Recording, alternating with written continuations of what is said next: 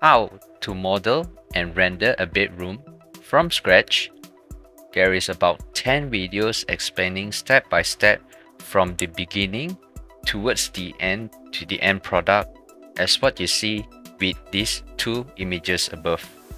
We'll start with the first one. Gathering references.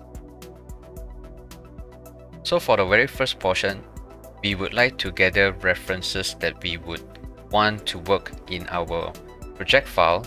So I commonly use Pinterest for my case, and as for this, we're gonna be working on master bedroom design.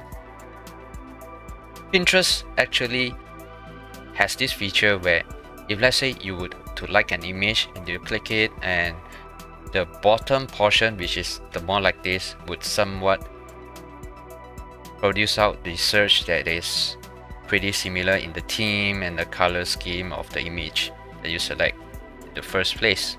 So once you have gathered all of your references, okay, collect them, put it in a folder, and what you like about this image. I like the floor, the walls, the ceiling, the entire mood or vibe of this bedroom gives. Alright, then I like this TV panel.